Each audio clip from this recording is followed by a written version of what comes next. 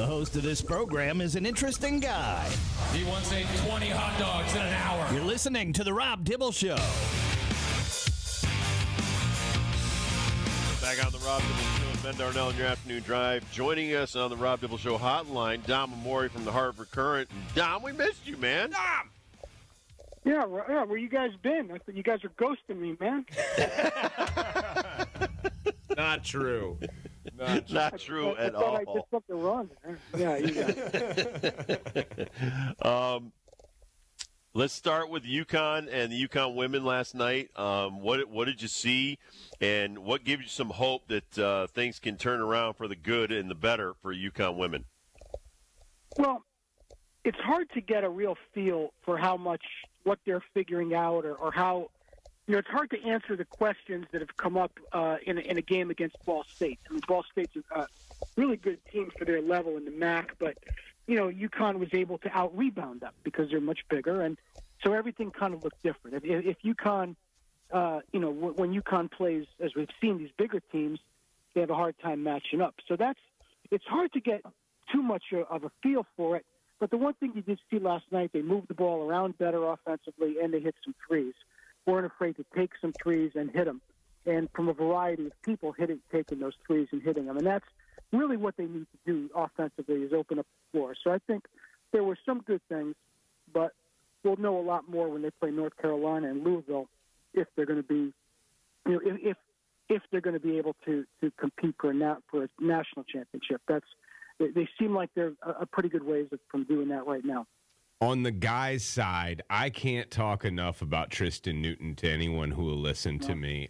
Where do you have him ranked amongst the other players, and maybe point guards, but the other players in general in the NCAA? Well, I think you got to feel like he's one of the best players in the country. I mean, first of all, he's older. I mean, he's experienced, and he came back for another year, which I think was really, really big. And I think now that he's got that, I think what you're seeing is now that he's got that championship under his belt, he's really feeling it. He's not. He doesn't. Not that he doesn't have anything to prove, but he doesn't play like like he's trying to win something or earn something. He knows he has everyone's respect. He knows he's done it, and he's just playing with a tremendous amount of confidence. So, I would think any listing of the best players in the country that doesn't have him on it is not a very legitimate list at this point. As far as what Dan Hurley has done and Tom Moore and everybody else, just the recruiting of players and some of these guys, even Stephon Castle, they have a particular hungry type of player they look for. And, even Samson Johnson, the play we brought up yesterday from the weekend or Monday or Tuesday when they last played, missing a shot, then hustling back on defense and stuff. I mean, that's the reputation that this team has. I mean, not just being national champs, but they never quit. They never quit on any play. They're never out of any game. There's a certain style of player that they recruit for UConn men. Yeah, there's no question about that. And I think if you look at Samson Johnson, not as extreme a case as Richie Springs, but the fact that players, even in this era of the transfer portal, the flow of players out of the UConn program is not as significant as it is others. They don't have the wholesale people leaving. The fact for a guy like Samson Johnson to stick it out for a third year and try not run away, but try to win a bigger role, and now he's won a bigger role. That really tells you what kind of program it is and the kind of kids they recruit. He recruits kids who come here to play for UConn, and they're not going to give up on it unless they're probably told, look, you're not going to play here.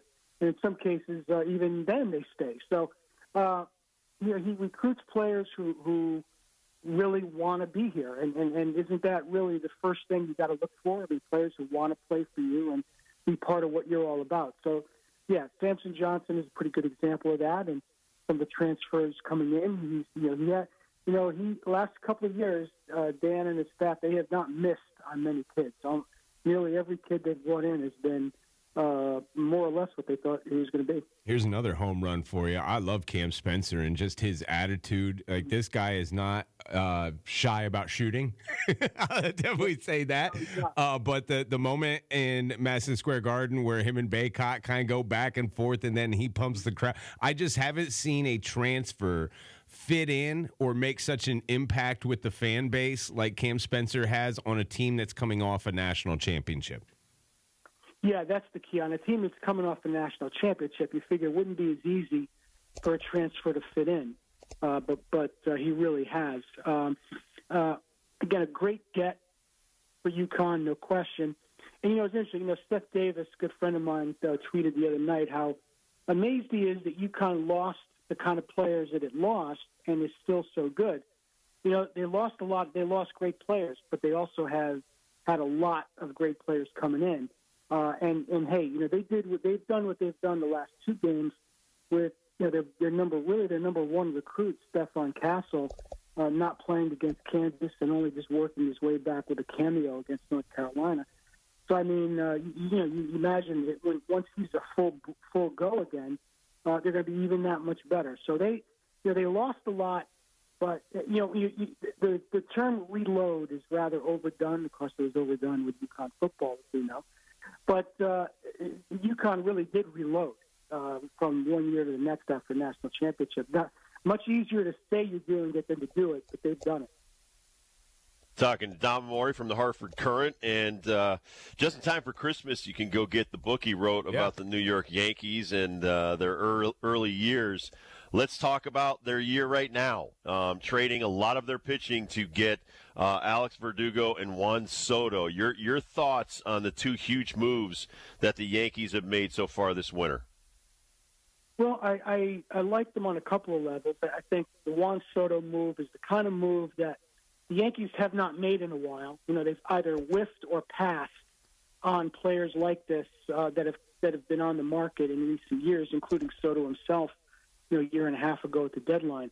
So they really needed an influx of a superstar player like this to kind of go with Aaron Judge.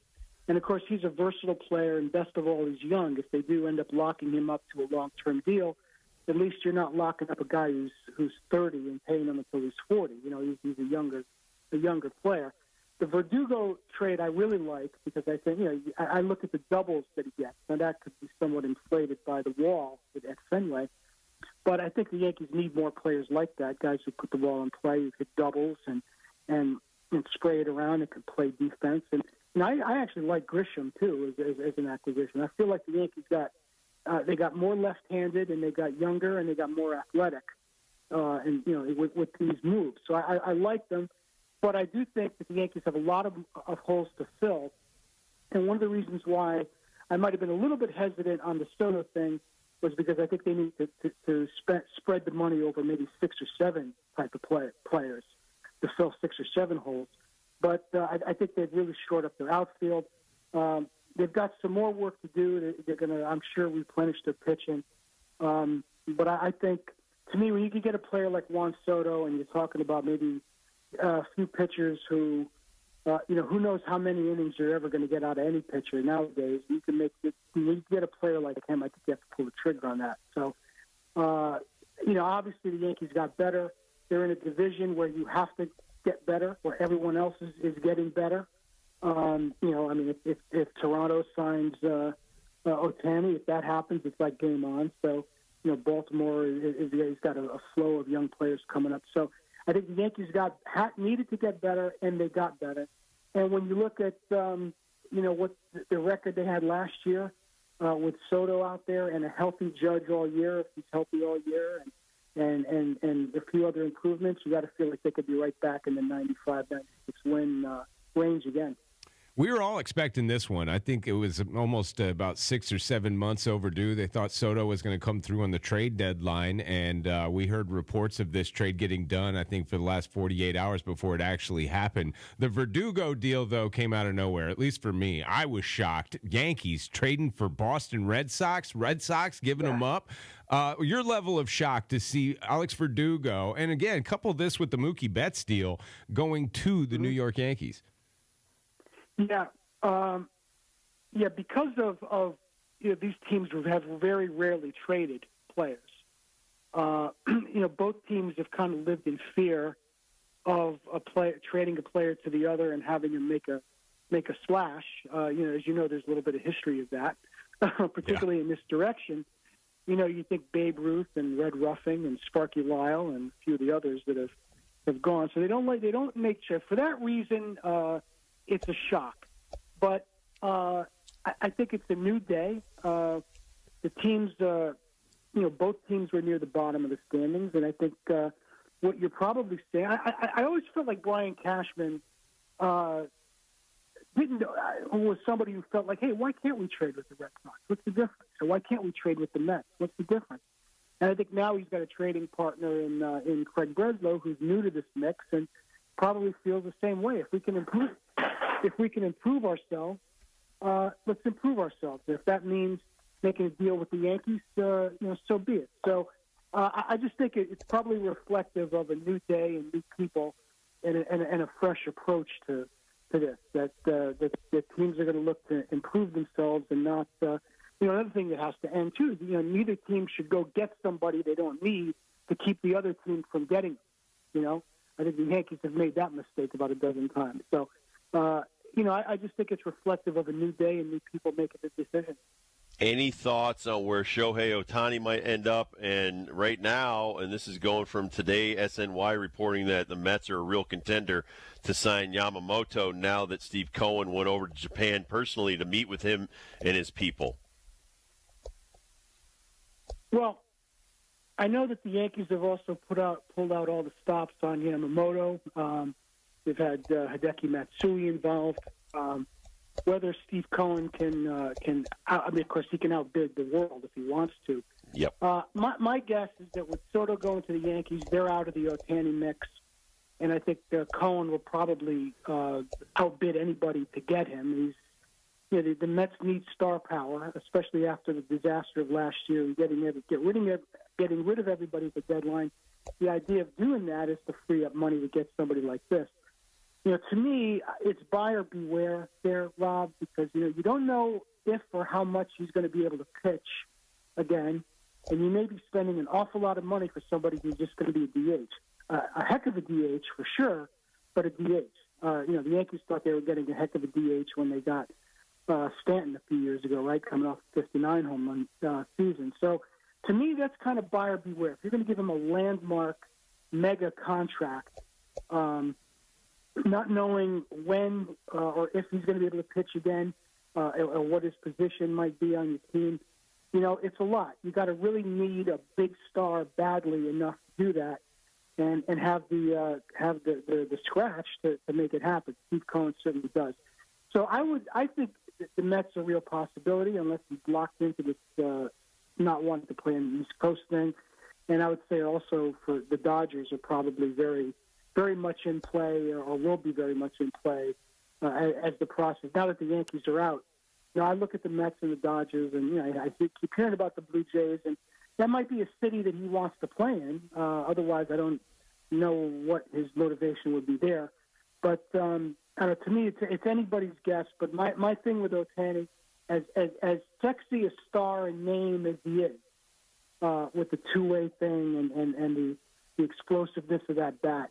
When you're talking about maybe giving somebody a 10-year contract and maybe, who knows, $600 million, $500 million, it's really got to be a buyer beware thing there, because I just don't know what's in front of him. We know what's behind him. We don't know what's in front of him. Speak on the market. I mean, you just threw out $600 million, and I know that number is, to us baseball people who have been following this, we're not shocked by that, especially a guy who can pitch and can hit and do it at a Cy Young and all-star level. But John Ashmead in the studio just threw me a story about Jackson Chirios from the Brewers now became the first player with the biggest contract of $82 million, 8 years. He's not even been brought to the show yet. It's the highest contract for somebody who's not a Major League Baseball player. Here's another stat for you, Dom. 56 Major League Baseball players now are making over $100 million on an active contract. And, man, it's just sad to see Acuna Jr. down here at the number 52 mark. Golly, it's better than Nick Castellanos.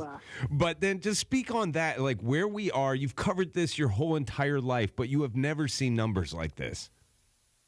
Well, what you're seeing is the complete elimination of the middle type player. Everybody is either a young player prior to free agency who's not making anywhere near this kind of money, or for those handful of, quote, generational players like a Mookie Betts, a Mike Trout, an Ohtani, a Soto, an Aaron Judge. They're getting these kinds of contracts. And those guys in the middle, they're retiring at 31, 32. They're done playing, probably before their time, because nobody wants to pay a B player, a so-so player, the kind of money, something in the middle of there. They'd rather have a rookie making nothing and then save the money to pay those handful of elite players what they're paying them. That's why I think that a good formula to rebuild a team and maybe win quickly, and something that I would advocate the Yankees doing, or even the Mets try. Mets kind of tried it last year. I wouldn't give up on the concept. Sign a bunch of players, a bunch of good players to team-friendly contracts, 3-year deals, $7, $8, $10 million a year. They're going to be hungry. They're going to be experienced. They're going to know what it takes to win if they're the right kind of players. And I thought the 2013 Red Sox were built that way. So that's my take. The numbers you're seeing for the elite players is off the charts, but it's really only for those a handful of elite players. But behind them, those middle of the road average players, they're getting kind of run out of the game because of the astronomical prices being paid to the top players. That's what I'm seeing. Rob, you seeing that? I'm totally seeing that, and I wanted to finish up by saying congratulations to Joe Castiglione, won the Ford Frick Award. Yeah. You would know more than anybody what an awesome job Joe Castiglione has done with the Red Sox. Yeah, I mean, of course, the Hamden Zone guy, that's from our neck of the woods in Hamden, and one of those guys that's just, kind of the soundtrack of the summer, right? I mean, you think of a summer night, especially if you're a Red Sox fan, he's been part of your life, forever. I mean, he's with you in the car. He's with you if you're not watching the game on TV, but maybe you're on your porch, the one. So I'm well-deserved, long overdue, thrilled that one of our own from Hamden got that award. And I'd really like to see John Sterling honored there. I mean, I know he has his detractors, but he's been doing what he's been doing a long time, and there's only one of him. I mean, he's the whole idea of that line of work is to be distinctive, and John is certainly that. So that would be kind of my next thing, would be to try to hope that John Sterling gets the call next year. Why don't you think Dibbs' old sparring partner, Lou Piniella, didn't get a nod this time around?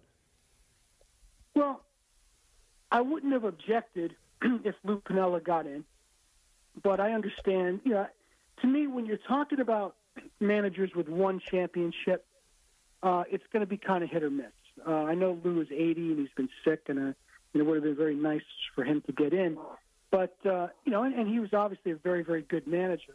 But you're still talking about the one championship, as opposed to me, when I think of Hall of Fame managers, coaches in any sport, I'm thinking of guys who have 2 or 3.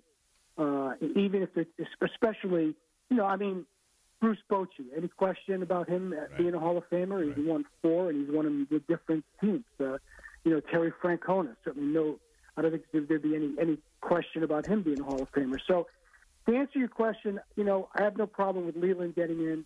I would have had no objection to Lou Piniella. Cito Gaston has 2 championships. I don't think he even got close. Number of wins that a manager gets, I don't think really means much. I mean, who has the most wins? Connie Mack, because he managed the most years. But to answer your question, I guess I'm kind of ambivalent about it, is what I'm saying. Lou was my favorite player as a kid, and I know him. I would have been thrilled if he got in. Wow. But I understand maybe the hesitancy to put someone in with one championship. Well said, sir. Have a great weekend. Thank you so much, Dom, for your time. Thank you, Dom. Hey, Rod, you got it, man. Thanks. Dom Amore, everybody, from the Hartford Courant. We'll take a quick break. We'll be right back. 97.9